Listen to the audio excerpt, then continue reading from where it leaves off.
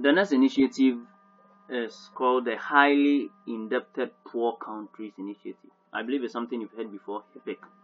During President J.A. Kufuor's time, Ghana was considered as part of the HIPC countries.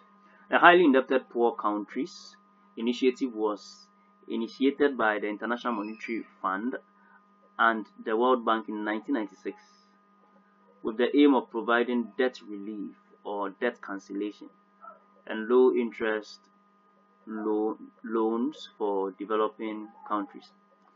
At the time, it was felt that some developing countries had mounting debts, some of them unsustainable, and needed relief to give them the space to undertake policies that can enhance economic growth and development in those countries. If you are a country and you owe so much, it is likely you will not you will not experience economic growth, because the little you have, you need to even plan to pay your debt, which is not something very good. So the debt relief or low interest loans were provided to countries that met a range of economic management and performance targets. It's not that you are just given a debt relief. If you must put your economy in a better order for it to meet some economic management and performance targets, then the debt relief or low interest will be granted to your economy. So the HIPC initiative has also received criticisms. What are some of these criticisms? One of them is that the IMF and the World Bank did not cancel any debt until the completion point. This left countries under the burden of their debt payments whilst they struggled to institute structural reforms required by the World Bank and the IMF under the initiative.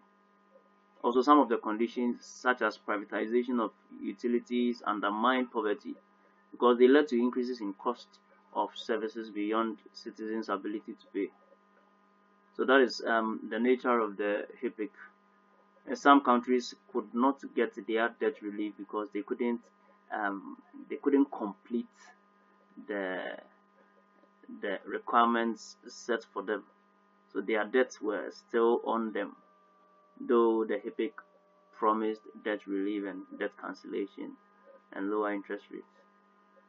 And also some utilities like the electricity, water and sewage company, which belong to the government, it was advised that they are privatized. And utilities, when they are privatized, because a private individual aims at maximizing profits, the costs involved in using these utilities go high.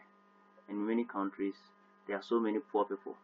So these are some of the criticisms against the highly indebted poor countries. For Ghana, anyway, it benefited us to a high extent, but we are no more part of the HIPC, highly indebted poor countries. All right. Foreign direct investment. I would like to pause here because FDI has a lot more information. So we will look at it in the next slide. Thank you. Bye.